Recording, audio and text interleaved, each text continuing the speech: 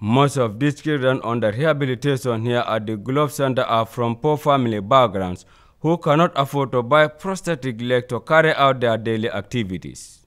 The Global Longevity Through Village Enterprises Glove is the only non-charitable foundation currently operating in the country to support amputated children in the Gambia. The organization provides rehabilitation facilities and prosthetic legs to child amputees to ensure their integration in society.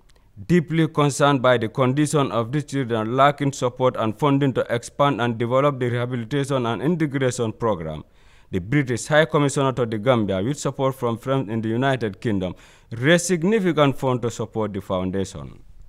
British High Commissioner Belgrove, who received the founder of the foundation, Jackie Church, and the children artist resident, expressed his commitment to the full implementation of the project by raising funds to ensure amputated children have adequate access to prosthetic legs and other medical needs.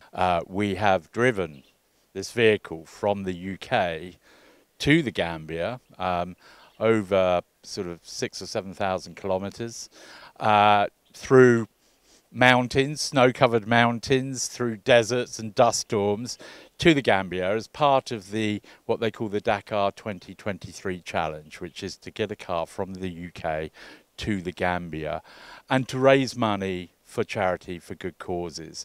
And I can't think of a better cause than the Glove Project, which is helping child amputees. And so all the money that we've raised, and we've raised £4,000 to date, is to actually help the project and Jackie Church and the Glove Project to help child amputees in the Gambia, because they face so many challenges, and we thought this was a worthwhile cause.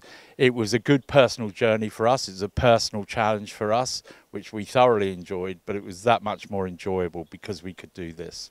The founder and CEO of the foundation was highly appreciative of the gesture and extolled High Commissioner Belgrove and his team for the support. Just absolutely overwhelmed with gratitude that David and these are childhood friends, and David's taken annual leave to do this challenge, and you know, that's absolutely outstanding. That care and that love is there, and we just cannot express our eternal gratitude to each and every one of these guys.